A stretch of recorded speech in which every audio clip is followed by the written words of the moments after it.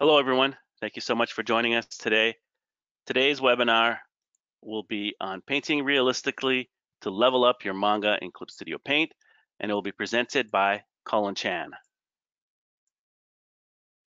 Before we begin the webinar, there are a few housekeeping items that I'd like to review with everyone. First of all, the webinar will be approximately 1 hour long. All attendees will be muted. The Q&A session will be during the last 15 minutes of the webinar. Attendees can ask questions in the GoToWebinar question box right away.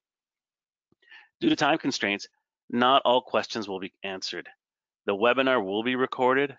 The recording will be shared on social media and will be sent to all registrants and attendees. The panelists today are myself, Fahim Niaz, Joanna Brower, Mario Quinones, and Collin Chan, your presenter. Before we begin the webinar and the presentation, for those of you who are new to Clip Studio Paint is your all-in-one solution for stunning, ready-to-publish illustrations, comics, manga, and animations. To learn more about Clip Studio Paint, please visit us at clipstudio.net/en or at graphicsly.com. And with that, we will be passing the reins of the webinar over to Collin, who will discuss painting realistically to level up your manga in Clip Studio Paint.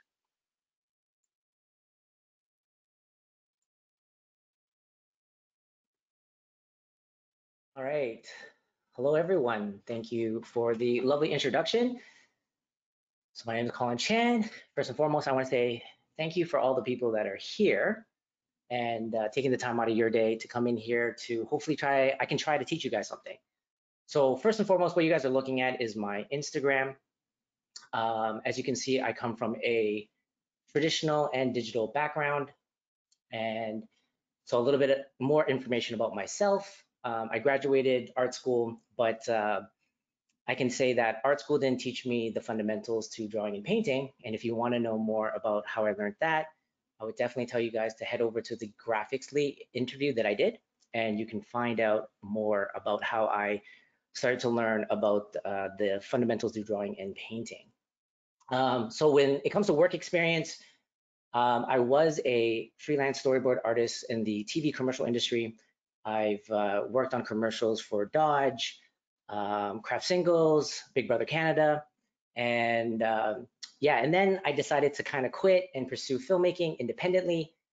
And so I created some short films. I was capable of getting into festivals all across North America. Actually won Best Short in a festival here in Toronto, Canada, and that was kind of fun. And during that time, I was introduced to live streaming, and I was live streaming on Twitter's Periscope app. And I was actually the first visual artist to be featured on that application. And I was actually one of the top art broadcasters on that platform as well. But one thing that live streaming taught me was the power of the internet and how I'm capable of kind of displaying my work and showing my work, not just locally, but now you can show it worldwide. And that kind of leads today where that has now turned into, recently I became a Wacom influencer, and they're the ones that introduced me to the lovely people at Graphicsly, and they allowed me to try Clip Studio Paint, and I've only been using it for about 2 months. So with that being said, this was actually the very first piece that I created on Clip Studio Paint. When you look at it, it's not your typical piece that you would see artists create on this beautiful application. It definitely has a lot more painterly and realism to it, but you know, to the lovely people at Graphically and Clip Studio, they thought it's great to show diversity in this program. So this was the first piece that I created, and we're going to continue to move on to show a little bit more. And this piece right here, oops, I erased it. So this piece right here is kind of me pushing it a little further. And I was trying out some brush packs, the Ultimate brush pack and also the Superhero brush pack. And I decided to create this piece, which is something that I prefer to do, and I really want to push myself in this program to see if Clip Studio was capable. And as you can see, it is 100% capable. And this piece right here is actually one of my most recent pieces. It's called Down, Not Out. And you can learn more about that. I do tell a story about this illustration. And this again was 100% created on the lovely Clip Studio Paint Pro. Okay, so now what I'm going to be teaching you guys is how realism is going to help out your manga, right? And for me to kind of start, I need to teach you guys about understanding the fundamentals to drawing and painting, okay? So the first thing and the first slide I'm going to be talking about is when you first make a mark on your canvas, your paper, whatever you're drawing on, that is technically called a gesture. So what you're seeing here on this page is I've created a bunch of different gestures, and gestures can also help you with, illustrating rhythm. So when you look at a piece like this right here, you can see that there's a certain rhythm of when there's a curve here, there's a counter curve here, and it kind of gives you this rhythm or rhythmic kind of way of looking at your object or your model. Another way is movement. So with a piece like this, you can see that you can learn things like contrapposta. Those are little kind of technical terms, but you can see that the movement kind of describes the gravity from the top of the ear to the bottom of the ankle here, right, with a single stroke. And now, when you're looking at all of these things, there's multiple ways of trying to gesture or gesturing, right? You can have one with energy where there's a lot of lines. You could have one that's more flowy and kind of singular line, not picking up your pencil, pen, or your stylus. You can have shapes, you can have boxes. Maybe perhaps it's more like you want to have more circular or sphere-like, or perhaps maybe it's just simple basic lines, guidelines or constructive lines. What I'm trying to say here is that there is multiple approaches to gesturing and there is no right or wrong way. All right, so my definition of what a gesture is, it's a roadmap in which an artist that's creating, it's for them to kind of see where they're kind of going in this journey. So for instance, when you look at a gesture like this, you may not know what it is, but to me, I can technically tell that it's a still life. And if I wanted to make, a skull here, or perhaps it is a cylinder, it doesn't really describe anything until I really start to go into it more in depth. But a gesture is more for generalizing, but also it's really for drawing what you see and drawing what you know in a loose form. And again, it's like a map for you. And really trained artists can actually see gestures and be like, oh, I can see where this artist is going. Now, if you've never ever drew before, I would always advise people to kind of draw in this fashion when you're first starting to learn gesturing. The reason is most of the times, like including myself, when I first was drawing in life drawing, I would, singly use a single line and try to draw this kind of figure and try to figure out, what's going on. I do have a little tip for people like that, and I usually give the same tip to people I'm teaching, where if you're coming at it with a single line, right? My metaphor is pretend we're playing darts, and each line is a dart, and your target is the model. So when you're trying to hit that target, if I said, if you're only throwing 1 or 2 lines at that target, what are your chances of actually hitting that target? Guarantee you when you do the percentage, it's less than 50%. But if you throw in a lot of line, just like this one up here, you're capable of saying, hey, you know what? This line is the perfect line, or that line is actually where it connects to the ankle and XYZ. But when you're first starting, it definitely shows that your lack of knowledge, because I didn't know anything either. I didn't know anything about gestures, didn't know anything about proportions, didn't know about anatomy, nothing. So our first initial thing to do is to kind of outline things, because that's, I guess, the way that we are all kind of built inside to kind of see things singularly, right? So again, that's gesturing as a whole. And now once you're done doing your gestures, the next step, you're like, okay, I do my gesture, what's next? The next step is actually boxes, okay? So once you're done your gesture, I would then tell you to throw box a box or a 3D box over it. And we all, when we were kids, we all knew this little trick, right? I'm pretty sure, right? This was the very first time that we all probably drew something in 3D. And that actually is what boxes are kind of built off of. So in this corner piece here, boxes are definitely a solid tool to kind of help you with perspective. So when you look at this piece, you can see that I use these rectangular boxes as buildings. And if I zoom in, you can actually see that I drew little people right here and, showing you scale. Okay. And again, it's a definite tool that will help you push your work into a more 3D look on a 2D surface. These are other examples of what you can use boxes for. So, helps you with your portraits. Perhaps you're trying to draw a truck or anything that's like mechanical, usually starts with the box. You can learn about proportions, human anatomy proportions through these boxes. You can take really complex things. A lot of people always have hard times drawing feet and hand. But what I tell them is if you break it down with simple boxes and understanding planes is going to help you simplify things. And it's going to be easier to illustrate to kind of show people when they look at your work that, hey, it's not a flat piece of foot. It's actually a foot that kind of goes in and you can see it reside and feel more realistic is what I'm trying to say.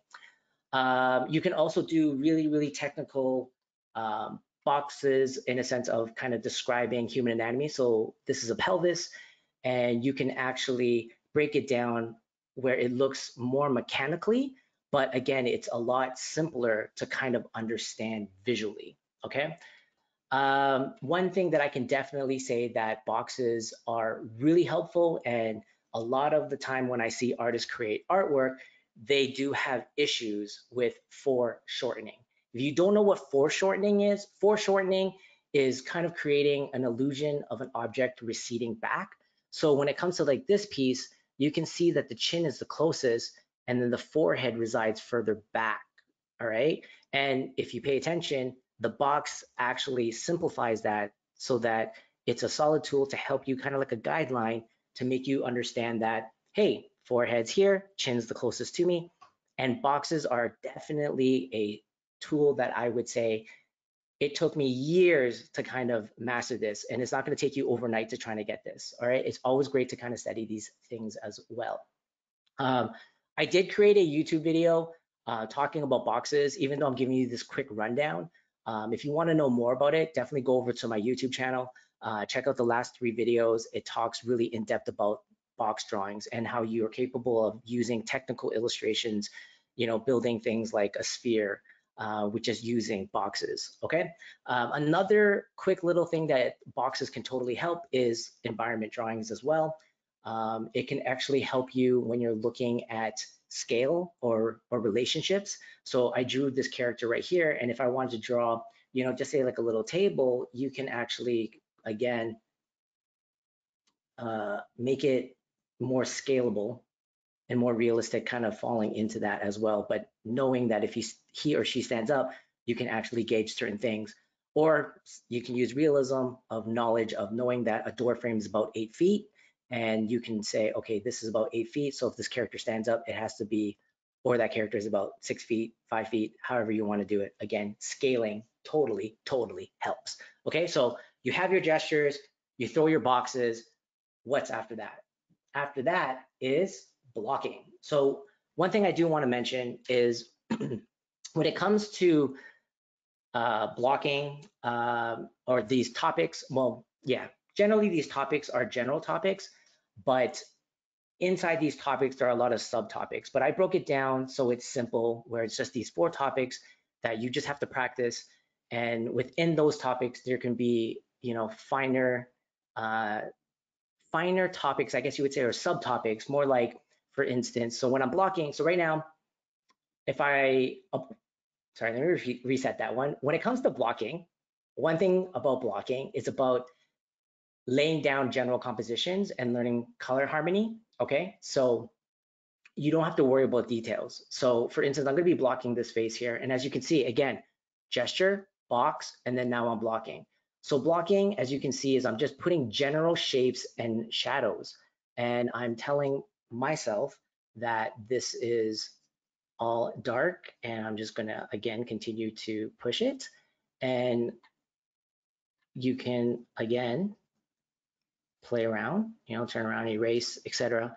And a general blocking looks like that, where you're kind of learning about the shapes of within the face. And then you can actually start to go even deeper and start to refine those shapes and start to play with more uh, of the shadows and start to really begin to push out more details of the face. And again, just using simple shapes and using simple shadows to kind of describe. And again, you can use this for painting as well. Painting, you do this a lot. And if people want to know the difference between painting and drawing, painting is, if you want to erase, you have to add more paint. Drawing, you could just erase, okay? So that's blocking there. Another one here is if I were to do a sphere, all right, you block here, and then I know, again, learning the values. All right, that's the shadow, and that's where that is right there. And again, it's generalizing, and then you would go deeper with more refined shading. Another thing too is you can learn color theory from this. So this also could work in a sense of learning to put base colors down to see what kind of color harmony works and what doesn't work. So here's a example of me blocking in this little landscape piece, and you can play with it. So does this pink go with this green tree, right? And you can start to kind of understand the values of it, and that's the importance of blocking. And also, again, refining it, using it in anatomy. Um, you can also kind of play with the lighting in a sense of if you wanted to darken up the background, you can then see the values and the relationships as well. Okay, like so. And again, simple hands. Hands are always difficult, but if you start to block it, you can see how simple it is, where now all of a sudden I laid down a very basic understanding of lighting, and it helps with the planes. Light is on top of the fingers and on the side is dark. Okay, so that is blocking. And now we go to the very final piece, which is, so you have your gesture, you throw your boxes on top of your gestures to make them see if your perspective is correct, if it's more 3D, more dynamic. And then you start to render by blocking and then refining those blockings. And then the very, very end, in my opinion, is lines. So now lines, they can do multiple things, right? Lines are definitely the finer details is what I would say. So when you look at this eye here, you can start to see that I am using lines to describe the eyes, but also having subtleties in it. So for instance, when you go into the pupil, you can actually see I drew some lines to kind of describe the shading with inside the eyes. There is also directional plane, which I am using right here, where I'm describing the form with just simple lines. Excuse me. You also have directional lines as well. So this would be, going one way and then we're changing it. And when your eyes are looking at it, we are going up, over, and then over, and then out again. So you can use these lines to kind of describe directional plane changes as well. Another one is line quality. So you are always trying to get like something really smooth like that when you're drawing, right? Instead of kind of a scribble and jaggedy lines and all this kind of stuff. But the basic thing of line quality is you want to make it look as crisp and as clean as possible. You can also use lines in more of a chaotic way, and you can actually, start to shade and start to kind of bring things forth and backwards through the chaos of this crazy shading here, all right? Or another thing is you can definitely have confidence. One thing that I can say is line confidence is something that's real. So when you see this piece, there's 11 lines here that makes this kind of Hitchcock-inspired portrait. And now one thing I do want to mention is sometimes you'll see master artists, they kind of go in with that, right? Where they know what they do and they're just dropping it in and they're skipping, gestures, boxes, and blocking. They just jump in and they're just dropping these lines like bang, bang, bang, and there's a face. What you guys need to understand that these artists have been studying these fundamentals for years upon years, that they technically see it without even drawing it. So it may look like a magic trick to us, but to them, they see it, all right? I'm going to give you guys some examples of using line again. So when this piece, if you know Fortnite or Marshmallow, I kind of did a mashup between the Fortnite character and Marshmallow. And with this piece, you can see my line quality in here, and you can see how I'm using line to kind of help push this illustration. So when you look at the cloak, you know, there is some directional lines where it's kind of describing the form.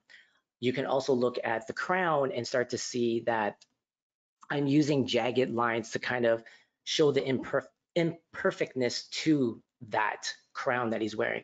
Maybe it was a battle, maybe there's something that kind of dented it.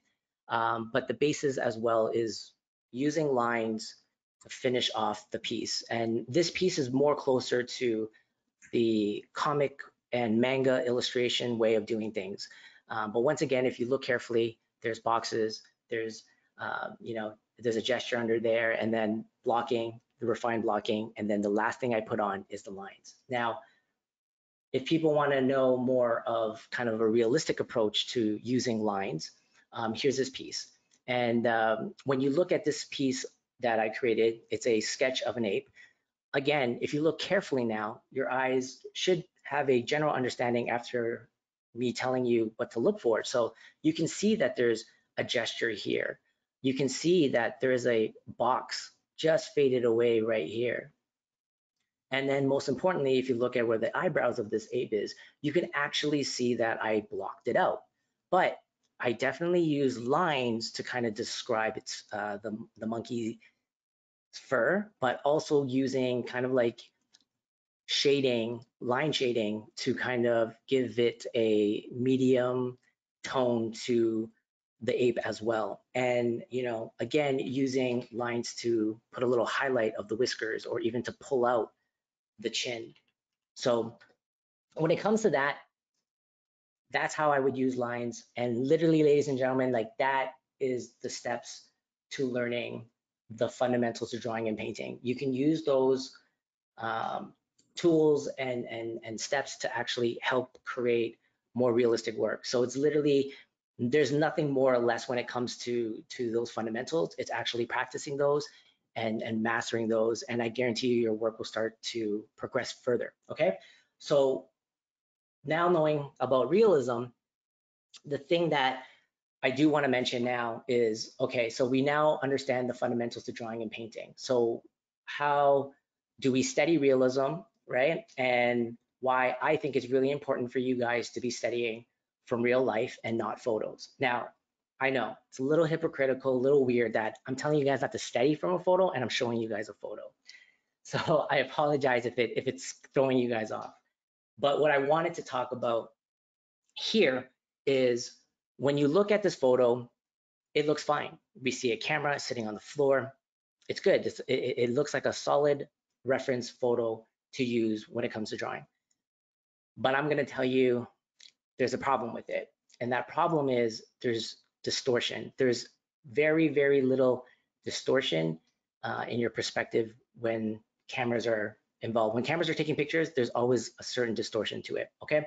So in order for me to kind of show you guys this, let me show you what happens if I draw a line. Oops, sorry. If I draw a line from here to here, okay?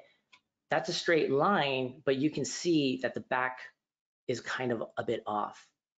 And now when we are following lines of the camera, you can start to see that the camera in itself is leaning in this direction. And then if you're looking at these back lines here, focal lines or the horizon lines, and they're kind of making the camera now look like it's leaning and falling off. So without these ruler guidelines, it looked normal. So what would happen is you would, if you didn't have the knowledge of those fundamentals and didn't have the knowledge of perspective, what's going to happen is you're going to render this, you're going to draw this or paint this, and it's going to turn out a little distorted. All right. And now let me show you another example where I use my nephew. Um, and I decided to put the perspective lines of a box. And I'm following, if you pay attention, I'm following my PC up here. So again, if I zoom in, you can see a slight distortion right here. Line, right? And that's a corner of a wall. Now, people can say, well, it depends on if you're using a tripod and if you're using, maybe your hand was crooked. Again, yes, sure, but there's slight distortion no matter how straight your camera is. Because once again, a camera lens is taking that information and either shrinking it down so that your sensors can pick it up. So that's kind of the issue when it comes to steadying using photos. Because again, if you were to illustrate, draw, paint, any of this and use this as is, you're going to start to realize that there's something that may be off with your piece of art. Okay, now knowing that there is distortions in your pictures if you're using photo references, okay, how do you steady realism, I guess, right? What is the best way to study? So again, I'm using these photo references. A lot of time people are like, I can't afford life drawing classes. I can't afford a model. How can I practice these fundamentals? Because my mom and dad, they don't sit still. My dog moves, my fish moves. It's just, I don't have that kind of figurative work in front of me. Well, just like the masters before us, they use still life. And why are they using still life? Well, it's because it's still and it's never going to move. So you may not have a skull like I do, but again, I'm using this as an example, and I want to use this for lighting purposes. When you're setting up your still life, I would definitely say use any household objects. Try to get them to have like a white color or even just a single color. Nothing with little trinkets or any kind of details on it. You just want something plain and basic, just like how I use this blue ping pong ball and this rectangular styrofoam um, box. And I just threw up a black background, put it on the floor, and I used one light source where the light is coming from here and it's just shooting down. And try to get yourself in a darker room so that you can start to really steady the shadows, okay? So one thing that I'm trying to say here is you would be practicing the same 4 techniques that I've already said about the drawing and painting. And what I would tell you to do to help yourself is that just say if you were to try to practice, you have a skull and you're trying to practice this still life. What I would tell you to do in one whole week, so Monday to Sunday, you would do like a 360 view. So one part you would start right here, and then you would just practice your gesturing, right? Trying to understand, like I told you, try to throw as many lines as possible and all that kind of good stuff. All right. Do one whole week of studying that perspective, and you're studying. So you're going to come with however many drawings you have that are all full of gestures. Then the next thing that I would tell you to do is take those same gestures, go to that same position that you drew on, and then start to add your boxes above your gesturing. And that is practicing for a whole week is what I would say. Okay. And then the next step is of course blocking. And then the next one after that is line work. But the basis idea when you're using still life is you're using household objects and you're practicing those exact same fundamental techniques that I'm telling you guys to practice on. Okay. Okay. And then what I do want to talk about now is trying out traditional mediums, right? So why is it important for you to try brushes like or traditional mediums such as acrylic paint, watercolor, inks, oils, markers, pencils, graphite? Maybe you can't afford it, that's fine. But a lot of those tools that I'm naming, you can actually go to your dollar store and buy, cheap acrylic paint and practice with that. So the reason why I think you should practice or try traditional medium before or even after using a digital platform is because it's about knowledge, right? So just like the gesture, the more knowledge you have, you're able to kind of put into your work. It's the same kind of thing when it comes to mediums. So if you're drawing and painting with oils or digital oils, you kind of want to know how real oils kind of interact, because when you come onto this platform, perhaps the oils isn't really feeling like oils. Maybe it feels more like acrylic. So it's to help you push your work a little further when it comes to your knowledge base and showing people that you have a certain knowledge. And now with this piece here, this was fully completed using the Ultimate Brush Pack and the Superhero Brush Pack. So when you look at this, when I started to use this, I was looking at the splatters and I was like, man, these splatters look really cool. It definitely has a very ink-like kind of feel. And I think I want to add these elements because I am also inspired by Jackson Pollock. Also enjoy impressionistic and expressionism artwork. So I kind of throw that in as well in my pieces. And you can see there's certain elements to those genres of art in my piece. And I'm able to achieve those because, again, I've tried it on a traditional platform and then brought it over on a digital platform. So always, always, always when you're jumping in to a new program or have new brushes from Clip Studio, I've always advised you to like try out the brushes, right? Like, what does this gouache brush feel like, right? Oh, okay, cool. It kind of gives me like a pastel feel when I lightly push on it. And again, I am using a Wacom stylus, and it is 100% hand pressure instead of screen pressure. So again, it's more realistic when you are drawing or painting. Okay, so again, when you're looking at this, you want to try out as many brushes as you possibly can before you're going to jump in and create your pieces of artwork, because it is going to help you with knowledge base. All right, so now we got that. The last thing I want to talk about here is using photos is tracing.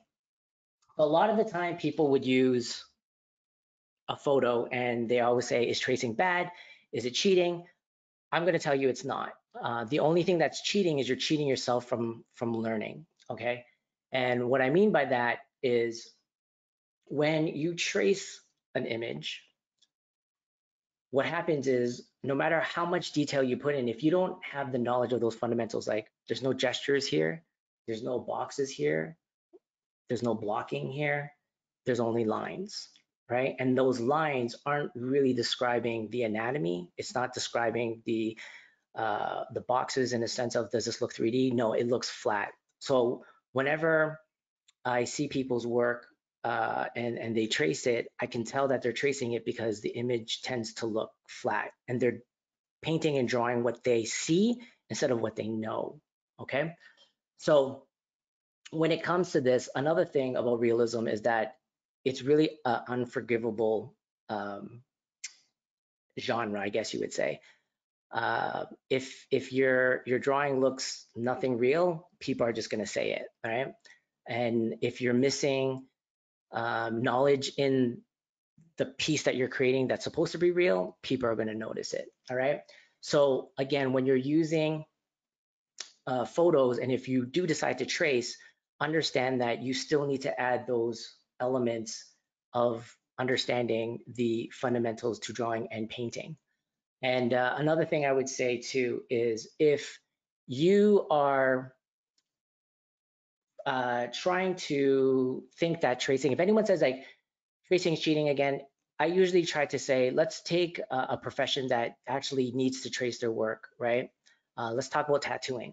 So a lot of tattoo artists, you know, they tend to tattoo people or portraits of famous people, right? So let's take Frankenstein. We've all seen Frankenstein tattoos, but if we get two different artists, right? One artist has the fundamental knowledge and practices, and the other one just kind of outlines and renders what they see. When you look at them side by side, they're totally different. And why is that? Well, it's because one has more knowledge than the other. So what I'm always going to tell you is just remember to try to gain as much knowledge as possible, but really try your best to practice these fundamentals. It is tedious. It is not going to be an overnight thing. It is a long-term thing. And now that you guys know Okay, you guys understand the fundamentals of drawing and painting. You guys now know that using reference photos is if you don't have those understanding of perspective, you're gonna fall a little short from using reference photos. Now, how does all of that help you with Manga? So with this awesome Manga reference that I'm using, we're going to look at this, and what we're going to pay attention to is it has everything that I talked about fundamentally. There was a gesture here. There was definitely boxes, and the people are like, well, I don't see the boxes on the head, but there are definitely a box if you look at it. Sorry, if you look at it right here of the hands, you can see that there is a box right here. All right. So again, there's boxes. Oh, what about blocking? Well, if you pay attention, look, there's shapes. There is a shape right here. And like I said, with blocking, you can see one tone. This is the second tone, which is a highlight. And Manga is simplified realism, like I said. So three separate colors, right? Dark, medium, light. And it's as simple as that. So we are now going to move into the final step, which I'm going to do. And this piece right here is I'm going to now deconstruct my realism here. And I'm going to simplify this realism, and I'm going to finish off this piece. So as you can see, I gestured. Now, I don't have a box on here, but this is what I'm going to say. I see the box. I don't have it on there, but I see the box. So now what I'm going to do is I'm going to move on to the next thing, which is I'm going to be blocking. So the last thing I want to talk about before we open up to Q&A is that I want to talk to you guys about why does art school, comic book studios, gaming studios, FX studios say that they don't want to see a portfolio with just strictly manga in it? Well, I'm pretty sure now you guys can understand that the reasoning behind that is because they want to see how you are studying, and are you able to have those fundamentals of perspective and of lighting and shading and blocking and all of those things. Are you capable of showing them that? Because in the end, Manga, like I said, is just really simplified realism. And hopefully by the time we're done the Q&A, or hopefully before that, I will get this done and you guys can see my little Manga inspired piece here. And you can definitely see how I took my realistic painting on top, and I am now going to simplify it and bring it to life. Okay, so Joanna, if you are there, you are Yes. more than welcome to come on in. Hopefully I did okay on time. I think I did Yeah, okay yeah, on time. yeah. Absolutely. We're absolutely fine. We have plenty of time to discuss Excellent, your excellent. art. Okay. Let's start from the beginning. Where do you start when you approach a painting? I start the same way. I start with a gesture. Same Mm-hmm. kind. So even when it comes to painting, like I said, a lot of the time people are always thinking painting and drawing are separate, right? But it's Mm-hmm. not. The only real difference is if you want to erase when you're painting, you have to put more paint to get rid of your mistake. Mm. But if you're drawing, you have an eraser. Yeah.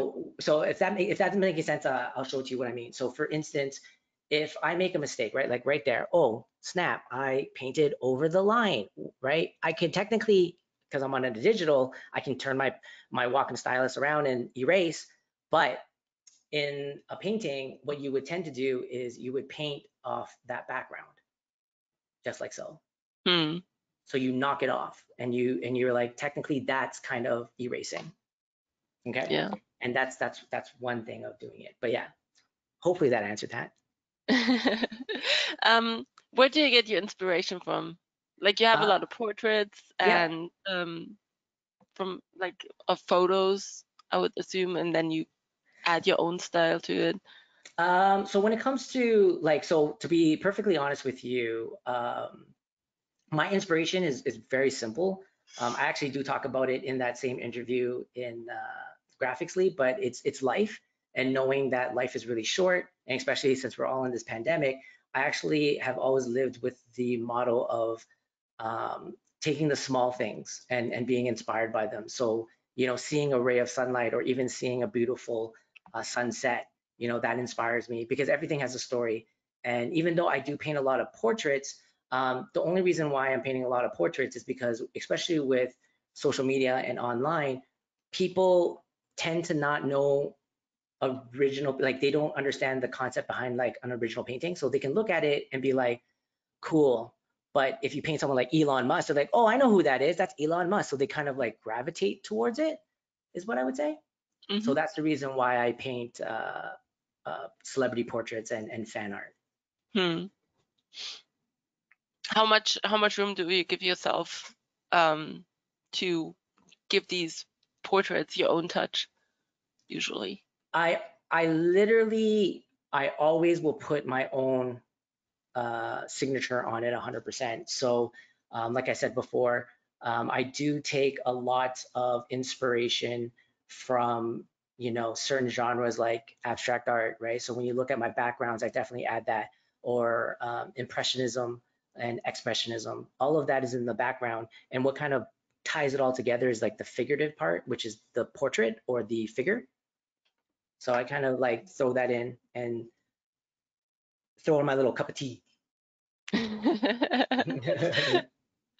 Um, are you a one layer type person, or how do you allow yourself to have more than one layer? I tend to work on 2 layers. So literally there's a background and then there's the foreground. And then literally that's it. I try to keep it very basic and simple. Again, it just comes from trying to keep it to what I've been trained as a traditional artist. But only time I would, and also it gets confusing when you start having like crazy amounts of layers. I tend to be like, oh dang, like I'm pretty sure everyone in here has experienced where they have like 5 layers, and then all of a sudden they're like, I think I'm on the right layer, and then you've been working on that layer for hours, and then you realize you were not on the right layer, and you're just like, dang it, and you just kind of like poop your pants, and you're kind of like, well, that sucks, and then you flatten the layer, and then you have to go back into it, and a little headache. So I try to keep it as simple and as basic as possible. Yeah. Do you have any specific features of digital art that you like, where you think, oh my God, I wish traditional had that? Yes, it's literally being able to throw all types of medium on one canvas without waiting for it to dry, and then also like it works, right? So I can throw oils with watercolor or inks on top of oils, which in reality that is impossible to do. So when it comes to a digital platform, that's one thing that I really do love, is that you're capable of kind of really pushing those mediums a little further, right? So oils can only go so far, but when you do oil painting digitally, you like the skies are the limits. How much time does it usually take you to finish a piece? So being that I come from a background of a storyboard artist, I can do art pretty quick if I need to, but it really depends on the project. So if projects are saying you have like 1 month to finish this piece, then I take that 1 month. But I tend to be a hard worker, so I hate being behind in deadlines. So I've never not missed a deadline. So one thing I would definitely say is it really depends on the project time frame. But yeah, I can do it in any time frame that you give me. Okay, that's probably a skill many artists would like to have. Well, I think that just turns into, you know, again, like when it comes to realism, right? You're taking something that's super complex and then you're bringing it and you're simplifying it to get your manga. But if you've been training your eyes over and over, hours on hours, right? And the thing is, it's not just based on art. Like I tend to kind of philosophically look at art as it's not just a one type thing. And what I mean by that is you can apply this theory to anything. So even, being a gardener, you know what I mean? And the more knowledge you have on the soil, the plants, it's only going to make your garden more beautiful. So it's the same thing with art, right? So the more knowledge you have, the easier it is for you to kind of illustrate it for people that don't know what they're looking at. Hmm. Do you ever look at a piece and think like, I thought it was good, and then in the end it wasn't? Yeah, all my pieces. Like one thing, yeah, all my No. pieces. Yeah, like because one thing. So I'm gonna use a line from. We'll use a line of filmmaker George Lucas, the guy that created Star Wars. He says art is never really finished; it's abandoned, and I believe that. So Mm. when I look at my pieces, at a certain point, and this is true, we can, as artists, we can always work on a piece, and we can literally do it for 10, 20 years. We just got to work on it a little bit, because we believe that we're capable of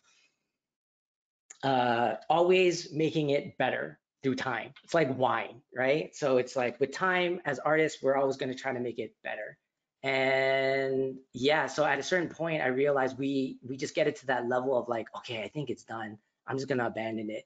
But I guarantee if you show me a piece that I did like last year or 6 months, I'm gonna be like, I can do better. That's garbage. Throw it away. I spit on it. Um, do you have any artists in particular that you look up to? Someone's style you really like? So first thing I'll say is one thing about me, I think I might be a very small minority by saying this, is that I don't like the word style. I don't Oh, think, okay. yeah, like I don't think artists have styles. I think they have signature ways of doing things. But most of the artists that I do look up to, they're all dead. So like Da Vinci, anyone from the Renaissance period, Mhm. Bernini from the Baroque periods.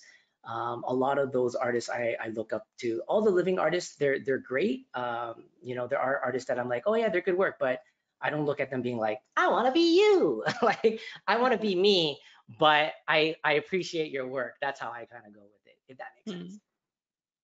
Yeah. What about you? Do you have a favorite artist? Oh God, me? Yeah. I'm very much into the contemporary digital art. I don't have Okay. like, it's more for me, it's more of the about the stories that people tell with art in many Yes. cases. I love that. No, I love that. Trust me. I'm all about that. 100%. Stories. Like I said, coming from a filmmaking background as well, like I totally love when art has a story.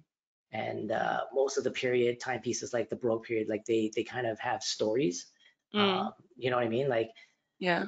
I'm drawing a blank, like the Goliath and stuff like that, like biblical stuff too. Like those are kind of Yeah, cool. Like, yeah. So I feel you on that. yeah. That caught me a bit off guard here. Sorry. I just enjoy talking to people. So if anyone have questions, like this is what I say. If any of you guys have questions about Wacom, feel free to ask. Like a lot of the time, people always say like, what Wacom should I use? So being that I recently am a Wacom ambassador, I've been using Wacom throughout my whole career. The tablet that I'm using right now is the biggest and the baddest. It is the Wacom Cintiq Pro 32 on a beautiful ergo stand. Um, I wasn't drawing on this before. I just recently started to draw on this. I started on it in Tuos, and a lot of the time people will be like, "Oh, I really need to be drawing on screen because it feels more natural." But what I always tell them is, no, you can do it on an Intuos. My analogy to help them is usually when you ride a bike or drive a car, do you stare at your hands when you're driving or steering? No, because if you do, you're going to hit something. Same concept when you're using an Intuos is um, when you look at your hands, you're not going to see the screen, right? But you got to look at the screen to see what you're drawing. So that's a little pro tip for anybody out there. Speaking of which, what's your setup? Do you have like a massive PC or something? So my PC is, I wouldn't say it's massive, but I do have a PC. I have a Ryzen 9, and then I have a NVIDIA 2060 KO, and yeah, and then I do also have a Wacom Mobile Studio. So Mm-hmm. and that, like before that, I was actually on a MacBook Pro, to be honest with you. Mm, I was using that when I was creating. yeah. How did that change for you? Like changing from an Intuos to a massive screen like the 32? So there was a gradual thing. I can definitely tell you that The first Cintiq I got was a 13-inch, so it went from Intuos to a 13-inch, and it was cool. Like I was like, oh, this is sweet. That's the best way to explain it. But if I didn't have that Cintiq, I'd still be on my Intuos, and I'd still be creating the same piece of artwork. Matter of fact, when I was storyboarding, all my storyboard gigs were done on an Intuos. But now to answer your question, when I got the Cintiq, the 32, I was like, it was very nostalgic for me because coming from a traditional background, I was figure drawing on like massive pads, I guess you would say. So I'm talking about like 4 feet drawing pads, and I was using like my shoulder. So a lot of times when I hear people talk about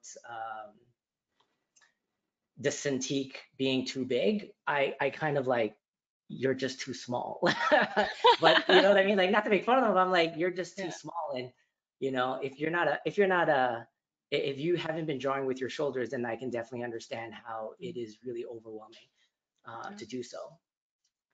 Having such a big screen, do you sometimes feel you zooming in too much, or do you approach the drawing overall from a very zoomed out canvas and then go into detail later? That's a great question. Yeah, honestly, I rarely zoom in at all now because everything's to scale when I use the Cintiq Pro. So like right now, like have you noticed that I haven't zoomed in at all? Like, yeah, I noticed. That's why I'm asking. yeah, very smart, Joanna. But yeah, no. So I would definitely say, yeah, I would only zoom in frequently, but it kind of goes with. So when you paint, another tip, okay? So this is a traditional tip. They always tell you to step back from your canvas to see the bigger picture, right? To see if anything if it's correct or anything that's wrong. You want to stand back from your painting and your drawings. Same concept, but instead I'm just kind of drawing it from a distance. And yeah, so another thing too, my setup I would say is I'm also like my Wacom is pretty much 90 degrees too. So that's another thing I have to say. So it's not lying flat or leaning a little at a 30-degree or 40-degree angle. It's literally close to 90 degrees. So it's very upright is what I would say. Do you still use that upright angle like from your traditional? Do you used to like draw on an easel or something? Yep, that's exactly what it is. I 100% drew on an easel, and it was just I haven't drawn like that digitally ever. I'm just thinking about it now, like holy crap, like ever. And that's why I said it's very nostalgic, right? Like I look at this okay, yeah. and I'm like, oh, memories, like, you know what I mean? Like this feels like home. Another thing that I noticed you drawing now is like you have not once flipped your canvas, which is a very, very common thing for digital artists. What's that? I understand why they do it, right? But at the same time, as weird as it sounds, it's kind of like you could go 2 ways, right? Like I get it. You want to make sure everything is looking good. But to me, I think because I'm always constructing it in that way, and also like, how am I trying to really explain it? Is your client really going to be flipping your piece around, right? So it's kind of like, I'm not saying it's wrong. It's just that I don't do it because I haven't run into that issue where my pieces are kind of like wonky, I guess you would say, or kind of not in place. If that makes sense. Does that make sense? Yeah. Am I making sense? If I'm not making sense, be like, making sense. You sound like a crazy person. No, it makes sense, I suppose, if you, especially, I mean, I suppose for especially for portraits, like flipping the canvas is usually a way to, for one, confirm symmetry to a degree. That's right. But see, now isn't it okay? So let's talk about that. All right. So this is great. I love it. So I'm not debating, but I agree with you. But at the same time, would you agree that no human in the world is symmetrically perfect? Well, you have to ask Angelina Jolie about that. You're right. And I knew you were going to mention her. And I did paint her. She's smoking. But at the same time, I guarantee if you were asking her, she'd be like, I'm not perfect. Oh or yeah, Brad of Pitt. I get course it. not. I get that 100%. I get that. But they're still got flaws, all right? Yes, No human is perfect. yeah. And I mean, I suppose more interesting portraits are also the ones that aren't like straight on Yep. anyway. Yep. So I suppose like getting the perfect symmetrical angle is usually not making for a good portrait. Well, yeah, it's Sometimes. yeah, I'm telling you, it's such a tough, right? It's such an interesting topic, but it's one of those things where you're like, I feel this is what I would say. It's sometimes it might make it to feel too stiff, right? Might make Mm, your piece too stiff. But again, like I would do that if I'm doing something that requires it. But most of the time when I'm painting, I haven't run into an issue where someone's like, your portrait sucks. And I'm like, cool. And then they're like, you know why it sucks? Why? Because when I flip the canvas, it's all messed up. And I'm like, but when you flip it, you just inverted it. So of course it's gonna look messed up. But who am I to argue? I don't know what I'm talking about. I just make the stuff. I don't know what I'm doing. Like, mm. Do you have any tips on how to um like if you draw a portrait, you have to a certain degree to copy proportions. Do you just look at it and no, there's like try these little, yeah. So there's like I said. So I was telling people earlier about my YouTube video that I did. to? I do talk about that. So when you do boxes, there's actually a way of measuring proportions and measuring. So Mm. so for instance, I'm pretty sure you heard this like three eyes across. Have you ever heard that? Yeah, yeah, Right. So when you definitely. look at this eye, there's three eyes across. This one, it's like I said, when you do manga, you're okay to kind of exaggerate, right?